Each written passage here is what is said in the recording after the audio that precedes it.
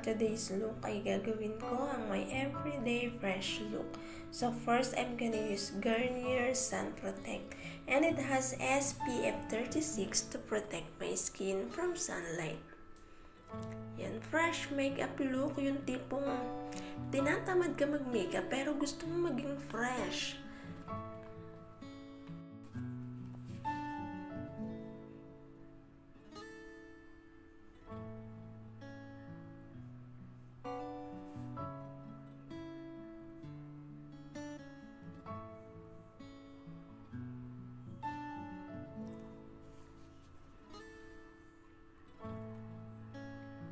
Blend mo lang sis. Siyempre, lagay mo din yung neck area mo.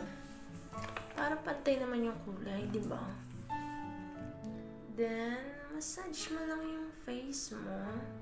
Then, continue massage your face. Para naman kalmado tingnan yung mukha mo. Di halatang stress. Then, I put some concealer para maitago yung mga gustong nating itago. Like, dark under eye, pimple marks. I put on my T-zone, under eye, chin area, and also to my nose to put some shadow. So before ko ituloy itong makeup tutorial na to, share ko lang kung saan ko nabili yung lip tint na gagamitin ko. Nabili ko siya sa Shopee ng 50 pesos each. I bought 3 different shades. 4 shades is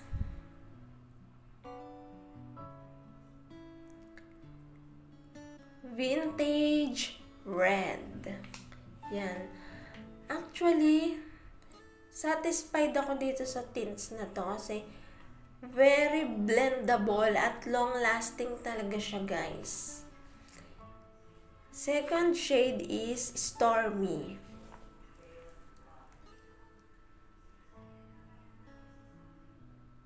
Nabili ko siya sa Shopee. Sa mga interested pala, ilalagay ko yung link sa description. Third is Sexy Red. Yes, fan talaga ako ng mga tints ever since. First shade is Vintage Red. Second is Stormy. And that last one is Sexy Red. Yan. Fan talaga ako ng mga tints noon pa. Tints lang talaga ginagamit ko kasi alam mo yun, napaka madali siyang gamitin sa mga on the go trips, travels mo, like yung tipong nagmamadali ka pero gusto mong magmaganda. Pwede mo gawin kasing eyeshadow, blush on, lipstick, o diba 3-in-1 tapos konting powder. Ola, ganda na. So ito palang ginamit kong shade dito sa makeup tutorial na to is Vintage Red. O, diba? Kita nyo naman, blendable. Hindi siya agad nagsiset. Hindi katulad ng ibang tints na nagiiwan siya ng mark. Yan. O, diba? O, tisay na si ate. Kanina mukha lang maglalaba yan. Ngayon, fresh na.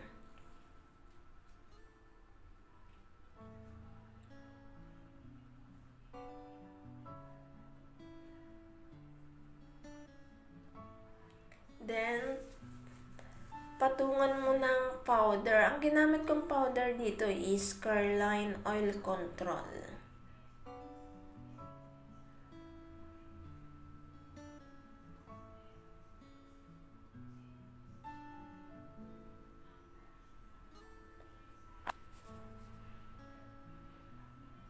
Siyempre, ang ating pang final look, kilay.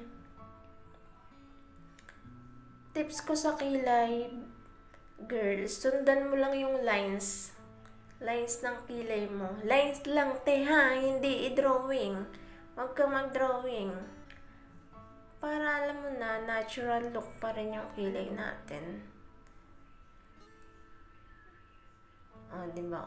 Kanina, walang direction yung kilay na yan. Ngayon, ayan o. Nagkaroon na siya ng direction.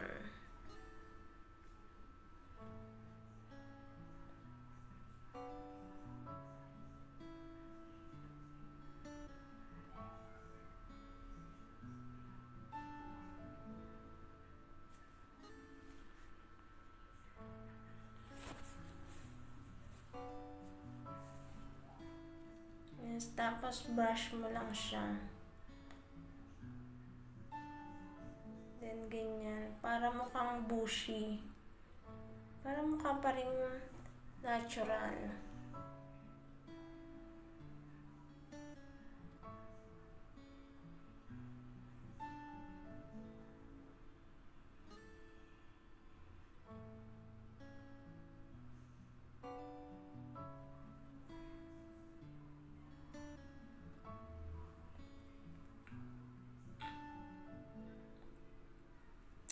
Ang ginamit ko dito is, nabili ko siya sa Lazada. Ewan ko kung original siya or what.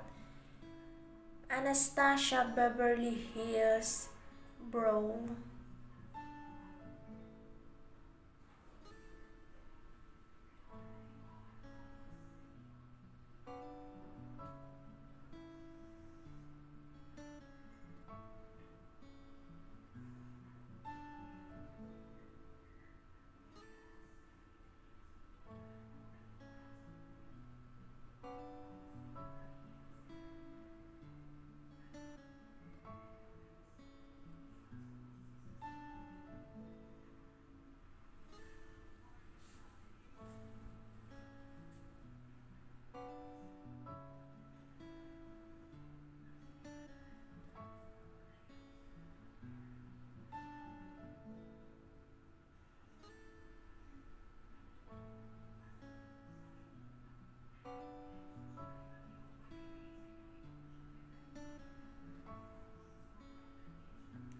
Ang ginamit ko palang pang lines dito sa aking eye area is yung ginamit ko din na pang kilay.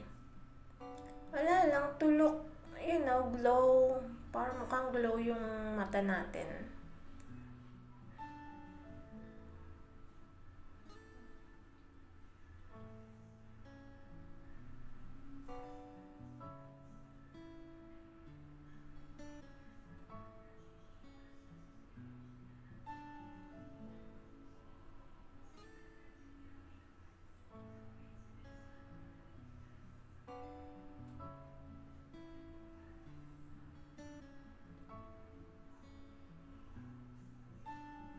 So, I think this is my final look.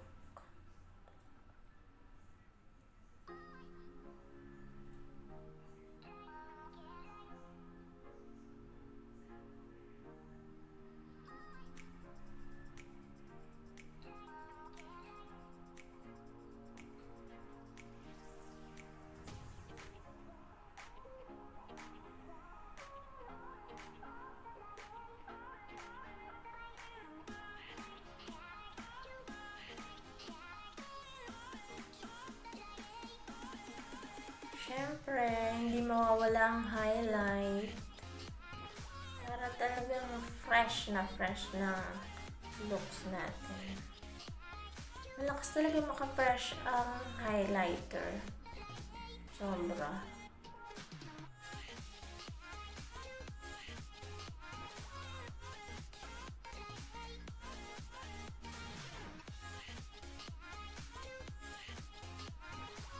So, sana nagustuhan nyo ang aking makeup look for today. Please like, share, and subscribe. Bye!